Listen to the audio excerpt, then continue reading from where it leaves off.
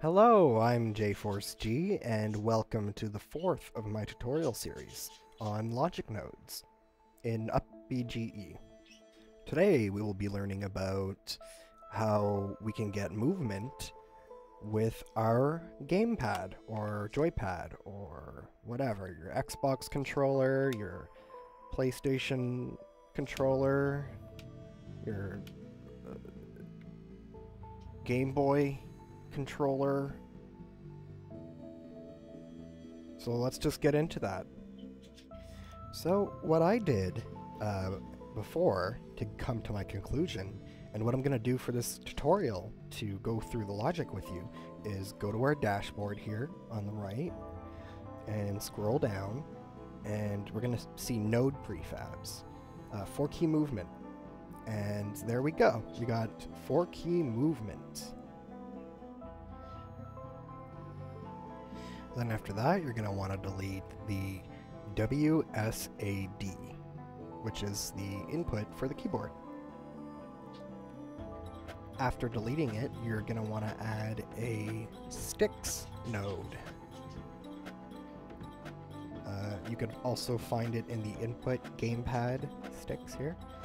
And then you're going to want to plug the left and right, left/right into the WS. Unfortunately, it's inverted, oddly enough, like WS is supposed to be up and down, but it just works this way.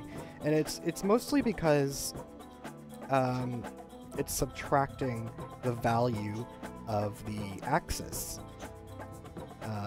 So we could play around with this and see what we can do, but it's mostly fine like this. I mean, we could just change the name to, I don't know, up/down. And I'll do the same for WS.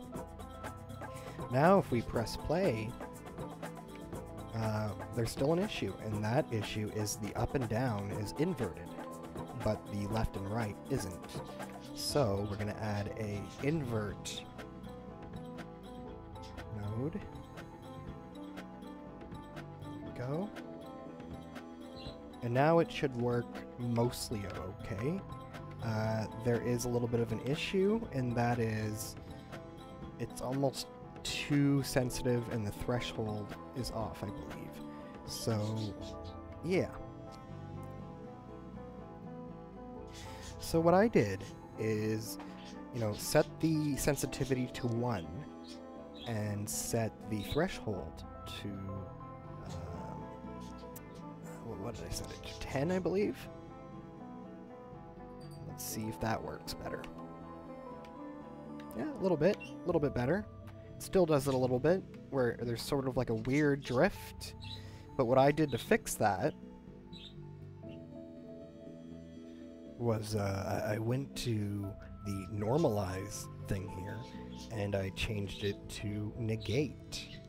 Now this might be a little bit confusing if you're not familiar with what types of nodes these are, because you might press Shift A and look for that node, left/right, only to realize that it's not there. And the reason why it's not there is because it was right-click renamed to left and right, which is fine. It makes more sense for newcomers. But I'm going to quickly show you what these nodes are. So left and right is actually a math node with a subtract. So it'll subtract the value from the sticks. And then this one here, build vector, is actually just a straight up vector.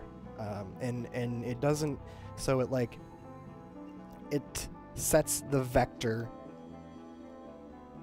to, instead of this just being a number, this is like a vector. And what a vector is it's like, in mathematics, it's like it has a magnitude and direction, but not position. Does that make sense? So examples of this are velocity and acceleration. The normalize is actually a vector math node, which you basically just, you could use it to add or negate, not add. Honestly, I'm not too sure how to use this. I'm not much of a math guy. I'm not much of a physics guy. But I imagine it does some things. Like, I know what lerp can be used for. Lerp can be used for having one object move to a position. Linear interpolation between the two vectors. Linear. I think that's what was meant. But anyway, yeah, so... And... yeah, I changed it to negate here, or normalize. I changed it from normalize to negate, and, we can just right-click, change it to negate. And this is another math node that takes the value of your sticks, of the axis input, and multiplies that by a value. See this speed here, if we press Control A and we look up float, that value is a float. So this node is essentially the same as this node. And what's fun is if you want to have a property, on my right here I have a speed float property, and we can make if statements with the evaluate node, and we can make it so if is sprinting equal to true, then evaluate node and change speed to this. So if we get property and we choose our object here, property and speed, and we plug the property value into this, whatever this value is going to be will be more malleable, because we can change our speed value by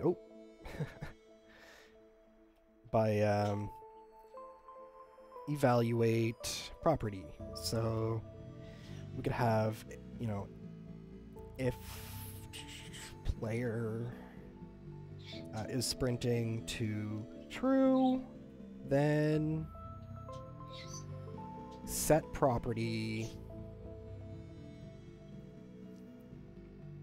to get the camera there, speed, and we're going to change it to float. Get property, set property to, I don't know, if is sprinting true 30.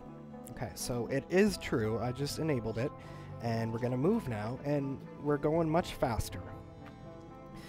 I tend to remind people about, newcomers about properties and stuff, because they're pretty important in game devs, although in game development, but they're usually referred to as variables instead of properties, which they are here to a degree, but yeah. So yeah, and then move object, but you could also change this to impulse or add force. So yeah, this was my, I believe, 4th tutorial on logic nodes. I might do one more, but for the most part, I think I'm pretty done with logic nodes in that they're pretty expensive on the engine. So just to show you here, we're going to go into our first-person view. I'm pressing 0 on the numpad, and I'm going to press P for play.